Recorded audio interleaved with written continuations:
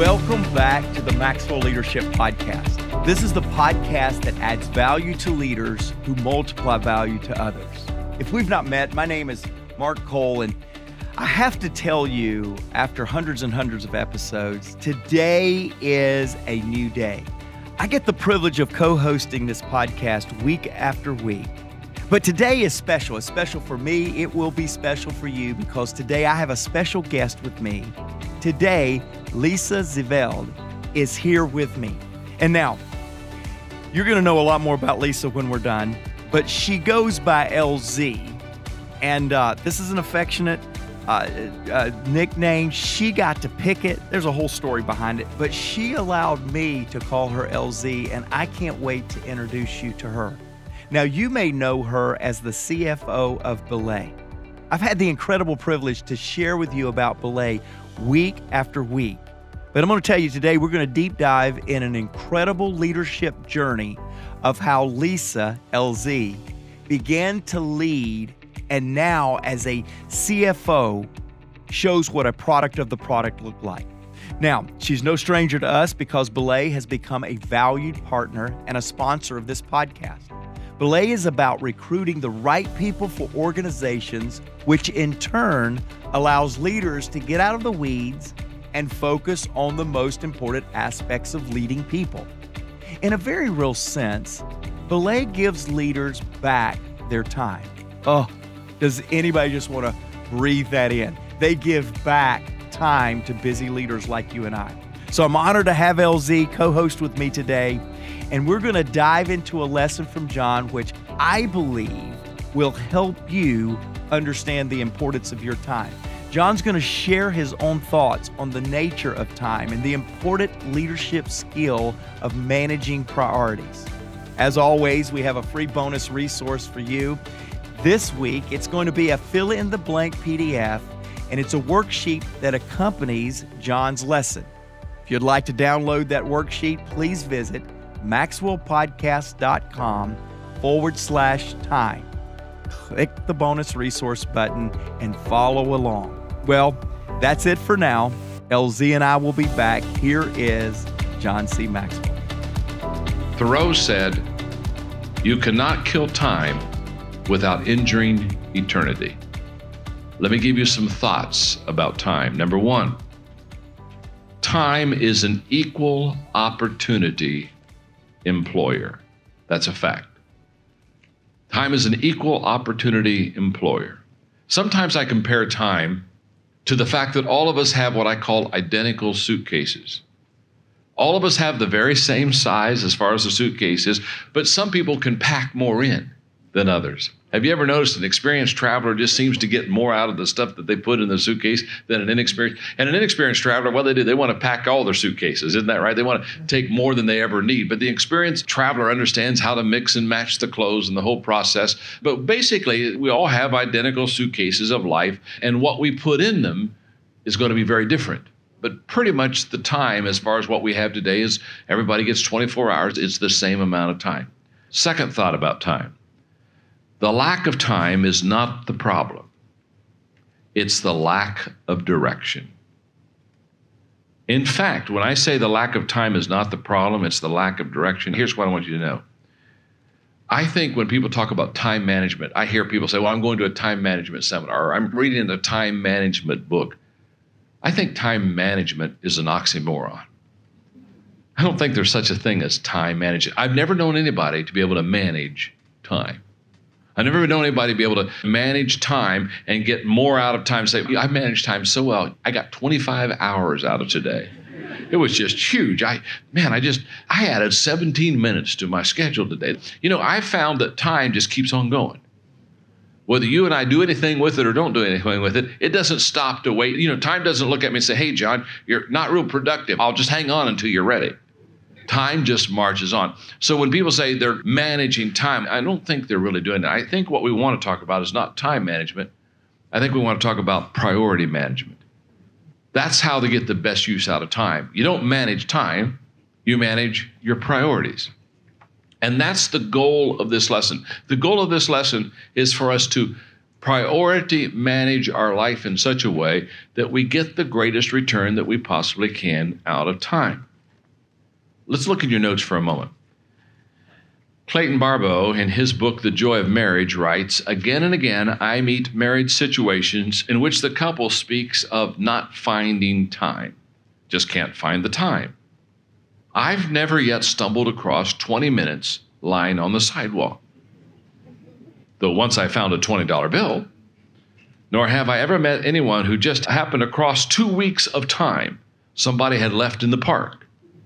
I doubt that anyone else has done so either, for the simple lesson that time is not found. Time is created by us for the things we want to do. It often requires conscious planning to create those chunks of time that we can devote totally to the other. So lack of time is not the problem, it's a lack of direction, it's a lack of prioritizing our time correctly. The third thought on time is this: time is more valuable than money because it is irreplaceable. The most precious commodity we have on earth today is not money, it's time. You can replace money, you can't replace time. Once it's gone that day, we never get it back. You don't really pay for things with money, says author Charles Pisano, in What to Do Between Birth and Death. I love that title, What to Do Between Birth and Death. A lot of people have never figured that out. You know that, don't you? Huh? They just haven't figured that out. You pay for them with time. And then he explains, in 5 years, I'll have put enough away to buy that vacation house that we want. Then I'll slow down. That means the house will cost you 5 years, or 1/12 of your adult life. Translate the dollar value of the house, car, or anything else into time, and then see if it's still worth it. Thought number 4. This is a Peter Drucker quote that I love. Nothing else distinguishes effective executives as much as their tender, loving care of time. Peter Drucker, the great management expert, basically says that the thing that sets us apart as executives is how we manage time. If a person who is young can begin to understand the value of time and really use it effectively and not abuse it, think of how effective and productive they can be in their lifetime. It's kind of like the man who missed the plane and somebody saw him. He ran up and the plane was just pulling out, just missed it. And he said, oh my goodness, if you would have run faster, you would have made it. And the man said, no, if I'd have left earlier, I would have made it. And I guess what I'm wanting to really help, especially the youth that would hear this lesson, is you have the advantage that the rest of us don't have. You get to start a little bit earlier. You get to use it from starting right now. We're always in a hurry. I heard or saw a cartoon recently that showed an American couple dashing up the steps of the Louvre in Paris. And as they approached the guard at the door, they began shouting, quick, we're here to see the Mona Lisa, but we're double parked. Now, I want to get it in and I want to get back out into my car. And so many times when I think of the use of time and the abuse of time, I think we miss the very best sometimes that life has to offer because we don't understand the value of time. And I've been going through an exercise this year of carefully planning my next 5 years. They're real prime for me, and I'm saying, okay, I've got to do it right. These next 5 years are vitally important to me. The other day, I received a thank you note from a friend, and on the thank you note, it said what I have in your notes. I still find each day too short for all the thoughts I want to think, for all the walks I want to take, all the books that I want to read, and all the friends I want to see. And I thought how true that is. But I want to do the very best I can to understand time and make the very best use of it. Hey, podcast listeners. How would you like to be equipped with the tools to continue your personal growth and refine your strengths and weaknesses, all while being surrounded by other growth-minded leaders like yourself? You may have heard of Personal Growth Day. For our second time ever, Maxwell Leadership is hosting this one-day event on March 13th in Orlando, Florida. This event is designed to dig deeper into who you are and how you tick so that you can become the best version of yourself. If you're unable to attend Personal Growth Day in person, we also offer virtual access to the event. If you would like to participate in a one-of-a-kind experience and stand shoulder to shoulder with growing leaders who will sharpen your skills and equip you to create powerful, positive impact Go to maxwellleadership.com/personal growth day to learn more or get your ticket. We'll see you there. I love what John says, LZ, when he says, lack of time is not the problem, it's the lack of direction. Now, let's think about that, because podcast family, I hope that you're joined us by YouTube if you have the moment, because you're going to love Lisa is in the studio with me.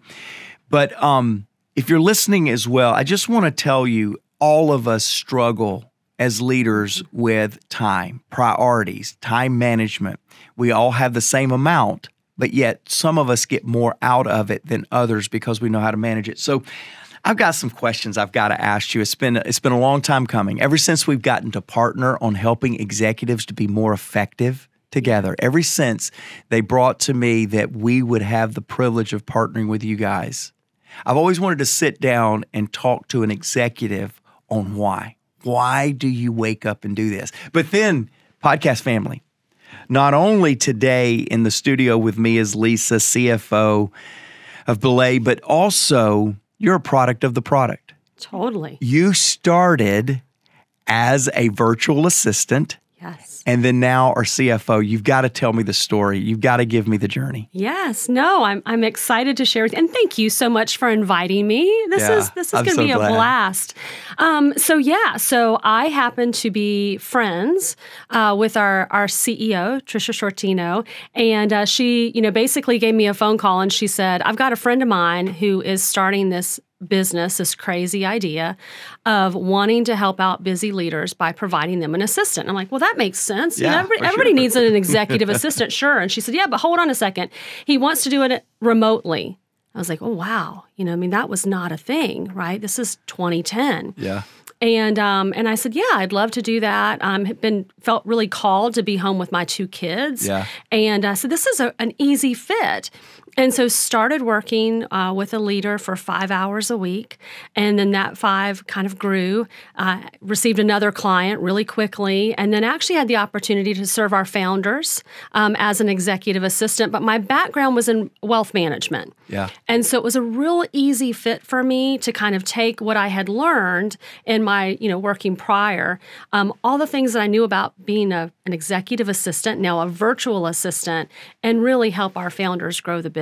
So here I sit today, 12 years later. As the CFO. Yeah. You know what's interesting, Lisa, is COVID made us all feel virtual, right? Yes. And what we've discovered is that the idea of a woman that is super passionate about their family. I mean, you started sharing with me of your kids. One's in Clemson, one's in Auburn. Yeah. And I could just see your face light up. And yet, this opportunity has given you a chance to keep them number one. In fact, she warned us, podcast listeners, she said, listen, I've got a function on my phone that they get to break through at any time. So if it goes off, forgive me, I gotta take my kid's call. And I love that whole intentionality, and yet you've figured out a way to create something for yourself to where you could keep that level of priority and then help other people like me with their priorities become effective. And I just think both your product is invaluable, it's incredible, but your story of going from assisting to now CFO, and who knows what's next. Yeah. Well, I think, and that's why I continue to be so passionate about it, right? Is because I know what it was like at that stage, in my life and in my career, to want something where I could feel like I was needed outside of the home, make a little bit of money. I always like to tell people who are looking to serve as a virtual assistant, it's great soccer money. Yeah. It's great vacation money, right? Like it gives you a little something to put in your pocket, a little jingle that makes you feel good, but you still get to serve your family. Now on the other end of it, I'm super passionate because I have my own virtual assistant, and I know what it is like to serve and to be served. And I love what we do because we are really empowering 2 sets of people to do what they need to do and what they're best at doing. Yeah, and Lisa, we have people that lead bigger companies than mine and yours that Yeah. listen to our podcast often, and they're already cutting to the chase because you understand what I understand, what you're just described. I have a virtual assistant. She's in Pennsylvania. I'm in Georgia.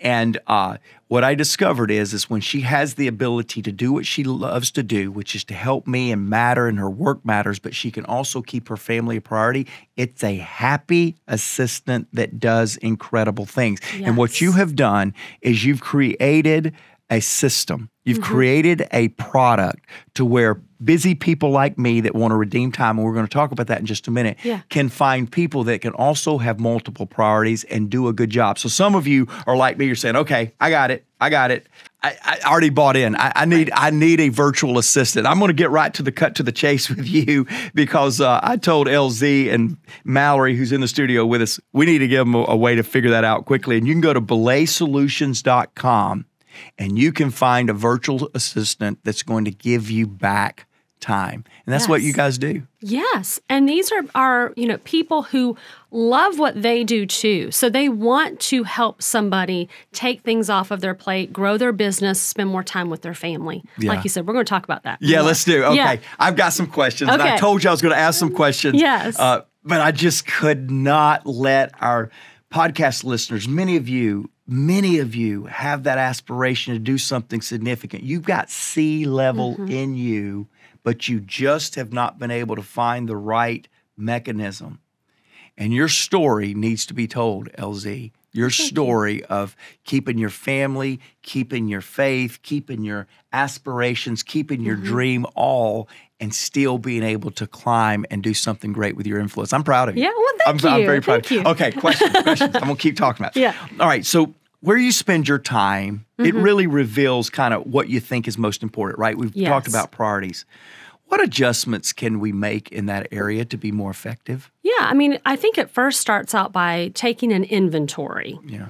You don't really know where you need to spend additional time and attention unless you look at it all, right? I mean, I think that's why a lot of us go to our doctors annually. Like we think we're pretty good, right? Until you get some blood work done and maybe there's some things off. So when it comes around to time, I think you need to take an inventory of it. How do you feel at the end of the week? We happen to be recording this on a Friday, so thinking of Friday. Yep. Did my kids get the best of me this week?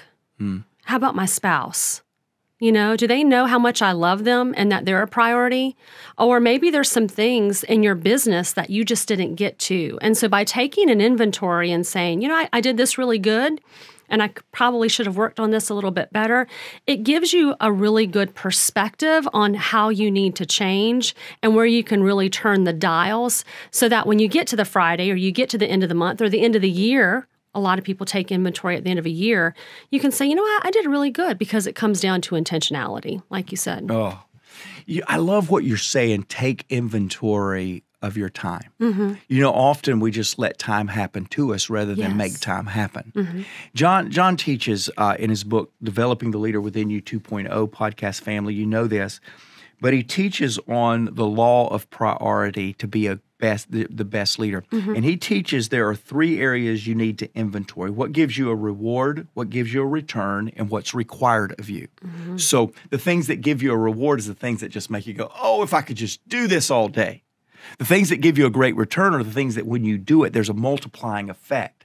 And then the things that's required of you, hey, you wish you didn't have to do some of them, but you have to because it's one of the things that you do. And I think what you've just said right here at the very beginning is you need to take inventory of your time and you need to figure out what are the things that require your time and what are the things you might can find somebody else that can help you with that will allow you to do the things that only you can do. I love that. Exactly. Yes. Hey, okay. So what does our most productive days look like? If we begin to build kind of this perfect day, what are the characteristics that we should put into the everyday routine? Yeah. So, I mean, we talked about taking inventory. And when you take that inventory, you're going to find some things that maybe you wish you would have done better. Again, you've got some things you want to celebrate. But it's not enough to wait until you're done with that time to go, wow, I should have done that better, right? I loved in the clip with John how he says the suitcase analogy, right? Yeah. That we've all got the same suitcase, it's the same size, but what are we putting in it? Those who plan well are going to pack well. Yeah. And so one of the things I love to suggest to our leaders is to do an ideal work week. Ooh. And an ideal work week is going to take all those priorities, the things you've done an inventory about, right? And you've said, hey, I really won here. This is a celebratory day because you know what? I wanted to focus on my business this week. I had maybe some big pitches. There were some new things. I had onboarding, some new employees. I rocked that this week. Yeah. But, my family kind of fell to the wayside. Well, now that you've done that, you know that you don't want to feel that way every week or every day or every year. And so by looking at an ideal work week, you're able to actually schedule out, put some time constraints on the things that you know that you need to do all the time or that are important to you. And by building that ideal work week, you're understanding where your energy's high, where your energy's low. And then you don't get to the end of the week and go, you still want to take an inventory, but you don't get to the end of the week or the month or the year and go, man, I missed an opportunity there. Instead, you go, wow, I did pretty good. And you continue to do that. I recommend that you do that quarterly at a minimum because life happens. Yeah. Life moves really fast. You don't know what's going to come your way. But then you're being, again, goes back to intentional, my favorite word. Yeah, intentional. Yeah, me too. I love Outside that. of love, Yeah. intentional Yeah. comes a real close second. But then you're intentional about building your schedule. And here's the other thing, you're going to find where you don't have time. Because remember, we don't find time. It's not on the sidewalk. We don't run across an additional 2 weeks anywhere. Yeah. But we can say, you know what, I don't have enough time to fit everything in. And you're going to learn where you might need some help. Wow. Okay, so help me. You and I have a similar story. You at BELAY, you started entry level, just administrative assistant in a virtual capacity, and then walked yourself up to CFO. I was entry level telesales, as you guys know, and then now have the privilege of leading at the CEO level. The ideal work week to an executive, doesn't that almost feel like, yeah, what's that? I mean, is that so? How do you, as an executive, carry the weight of the unknown and the surprise effect that happens and fit that into the ideal work week? Sure. Yeah. Well, you're going to really start with how many hours you want to work. Yep. Right. And so that's what I do. So I typically work, my ideal schedule would be 9 to 6. Reason for that is I got used to getting my kids on the bus or taking them to school. That was really important to me. And so I didn't want to start my day. Now, of course, I might answer an email or a text message while they were having their breakfast or whatever. But I wasn't going to take meetings until from 9 to 6. So that's already laid out for me, right? But then I'm going to say, you know what? In the mornings, I find I'm most productive if I can get in my inbox and I can read those emails. Perhaps it's reading, the New York Times or publications that are important to you and your business. And then I'm going to get into some meetings. But I've been tracking my energy level, and I know that after 3 meetings, I'm no good. So you kind of start to lay all these things out in the allotted hours that you have within a day. And then here's the cool part. The key part is going to be having an accountability partner, which is going to be an assistant. Yeah. That's going to say when somebody comes into your inbox and says, hey, can I have lunch with you or can I meet with you? Your assistant's going to be like, nope, I'm sorry. I know what that ideal work week looks like, and they can't do it right now. But you're always going to think your business is more important. You're always going to think that you need to go out to lunch with that person, have dinner. I meet leaders all the time who volunteering is what ends up on their calendaring and burdening them, right? Because they want to be active in their local church. They have things that they're passionate about, but they're seeing each of those individually instead of looking at it holistically. They're still one person.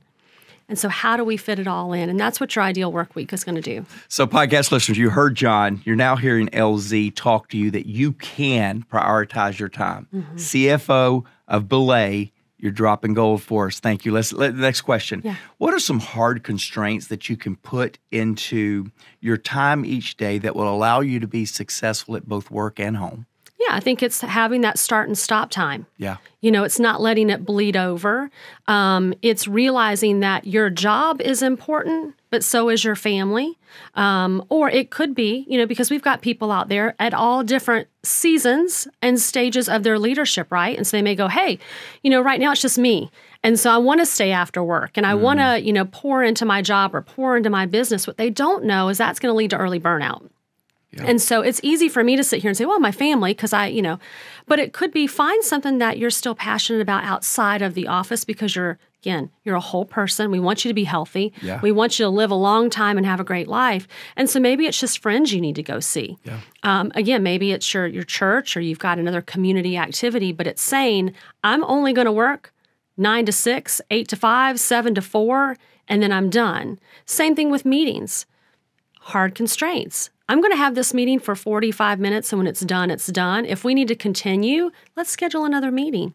Yeah. But when you start getting too lackadaisical and just letting time take over, that's when you start losing it, right? In my mind, I'm so visual. I imagine this, we're walking down the sidewalk, and it's just time's falling out of our pocket, right? It's just left and right because we're not managing it the way that we need to manage it. We're not going to manage it to actually find more. We're not going to have 25 hours, but we're going to manage it in such a way that those 24 hours are the most impactful, and we're making a difference in the areas that need us the most. Because we all have special gifts. We've all been called to do something. And if we don't manage it well, we're missing our calling and missing the opportunity to make a difference. I love how you visualize a time falling out of my pocket. I love that. Another thing that you teach and talk about is rocks and pebbles.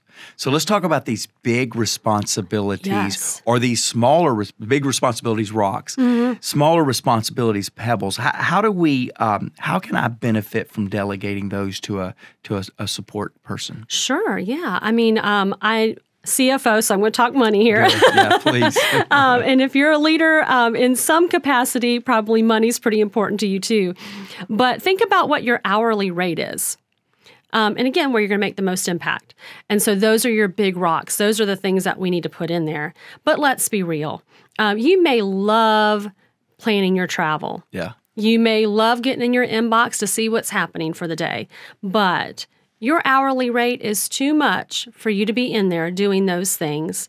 And the big rocks need you more than those little things do. Yeah. And so it's really taking and saying, what can nobody else do in your business, right? And for me, right, I have to run financial reports. Well, I'm not running them now because I have a support team to do that.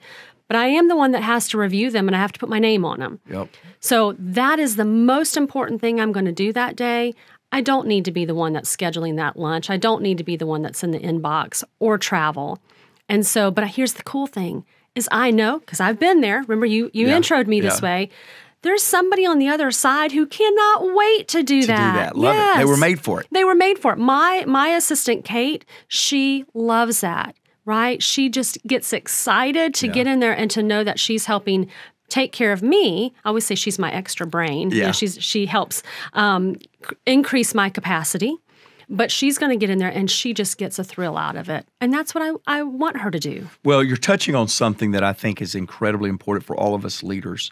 Leadership is done better in partnership. Mm-hmm. And what we're touching on here without really saying it is it's a thinking partner. Sometimes we think we're better at something than we really are, and we need somebody in our life to tell us, hey, you think you're better at that than you should be, than you are, so why don't you give that to me where you can do this over here because you're really good at it. And that aspect of the partnership is really something that begins to cultivate as well. Yes, absolutely. Which takes me to the next question. Delegation, or for some of us, the lack of delegation really can be the linchpin to priority management. Yet, how do you build that trust? Talk to me about the trust factor and how you can see that work with a partner like this. Yeah, I mean, you just have to, out of the gate, you have to trust. And I'm sure you got a lot of listeners right now are going, I don't know about this. Out of the gates. But you really do. You have to come into it and say, I'm already going to trust that you're going to do the right thing and you're going to be the one to help me. Delegation is a leadership skill. And it's something that a lot of us have to work at. It's like muscles, right? You got to work at it. You got to go back and say, again, having that thought partner, that accountability partner, somebody who's good at it is going to help you do that. But ultimately, start with, a small amount of things. Hey, this is what I want you to do. Watch them do it. If they, they're not going to get it right the first time. Right. That's the other thing that I hear leaders all the time say, well, I tried to have an executive assistant, but man, after 2 weeks, I just gave up. Yeah, I'm like, 2 weeks? Nobody learns anything in 2 weeks, and we're complicated people, right? Yeah. And so it's really hard to match personality and to understand work styles. You got to give it time, especially in a remote environment. But once you go out the gate and trust that they have your best interest in mind, that they want to do a good job, then just slowly give them more and more and more things to do. Praise them when they do it right. Yeah. Direct them if they need, some help in another way. But yeah, I think, like you said, trust is the start of that. And you're going to get better at it the more that you do it. Yeah. I've had so many friends use BELAY. I've had a friend that's helped start BELAY. You got to be a part of all that. Yeah. And one of the things that I love that they would tell me through the years of your world is you bring the best of the best that were designed and made to come in and support. And then us as leaders, as executives, as people that are trying to get focused, it is our responsibility to come back and trust. I want to camp right here for just a moment because I believe the best way to demonstrate trust to someone is one, patience. Give them time to learn you. They know the craft. They know the trade. They know the trade. BELAY wouldn't bring them to you. But give them time as a person to understand. The best way I know to help somebody understand me is what I call contextual leadership. Yeah. Not, hey, I need you to go book this travel. I really need to get here and I want to get back to this family thing. So can you find me the best option? When I give that little additional context, there's all of a sudden a trust that goes because we're solving this and getting this together. And so I love that you put into your system and into your language the necessity of trust within those two relationships. Yes, absolutely. And clear communication. Yeah. Right? Like you said, that contextual leadership, it's that clear communication. And what we find is that people need help on both sides of that, right? So we need to encourage our leaders to have clear communication. They think they do. Sure they do. Sure they do. Don't we all? Just ask me. I'm a great communicator, right? Yes. It goes back to John saying, nothing else distinguishes effective executives as much as their tender, loving care of time. And oftentimes we go, oh, you're saving me time, so you'll never get any time with me. That's not saving time. You're actually creating more of a challenge if you don't spend time building that trust and making that connection. Yeah, I meet with my executive assistant for an hour every week. See? How can I fit in an hour? Because again, I know someone's going, I already don't have time. That's right. Now you want me to go get an executive assistant who needs another hour of my time? That 1 hour is going to save me 10, 15, 20 hours in the week because I'm able to delegate things to her. Now, here's the great thing. We've now been working together 4 years. Excellent. Right? That's very exciting. Excellent. So she's already reading my mind. Now, it didn't happen at first, but to your point, I spent time with her. She understands me. She understands how I think. So that hour now, we're advancing our relationship to more complicated issues because I'm investing in her. I love it. BelaySolutions.com is where you want to go ahead and figure out how to get a partner on your team like we were talking about. Can I ask you another question? Yes, Lily? please do. All right.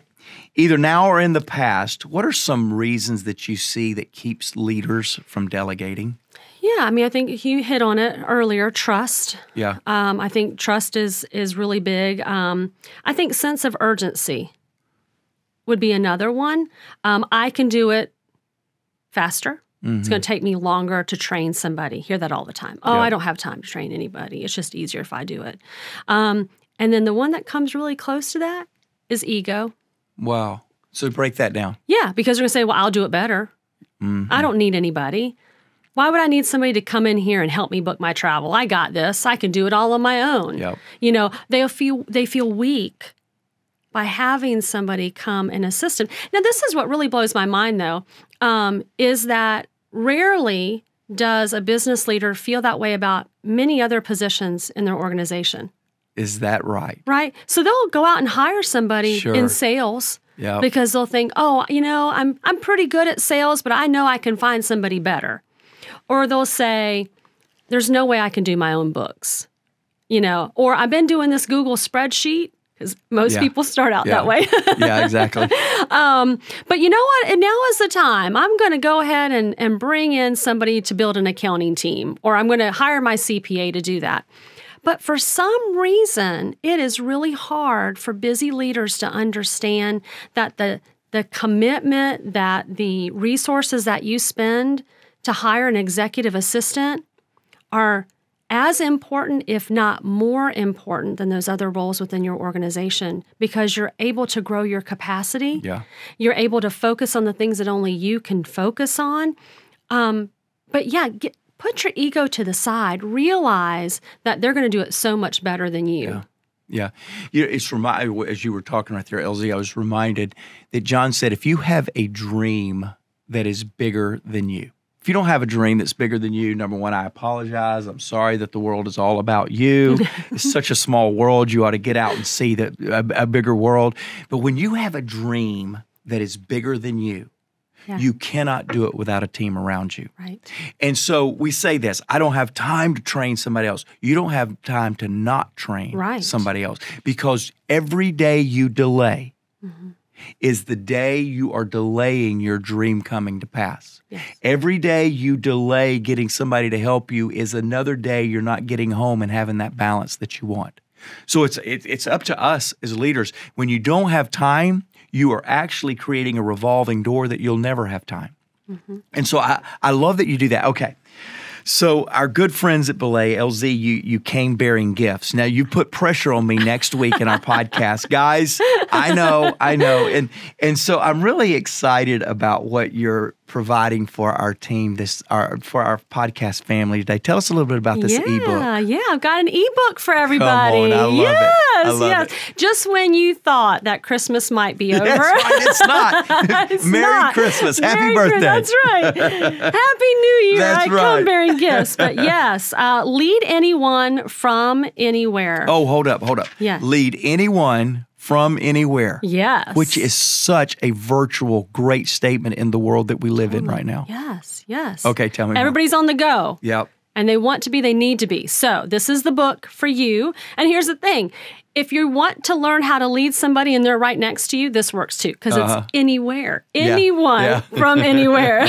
So even the person sitting right in the next cube beside me? Totally. I've got a name that comes to mind right here. Okay. Yes. So that means everybody needs to go and to get this book. And it's very, very simple. All you need to do is text Maxwell to 55123 to download it. Again, that's Maxwell to 55123. All right. So our YouTube listeners and viewers, proof, I have it right there. It's on my phone, and I want to know why you haven't already done it. You're slower than me, and when it comes to technology, don't take pride in being slower than me.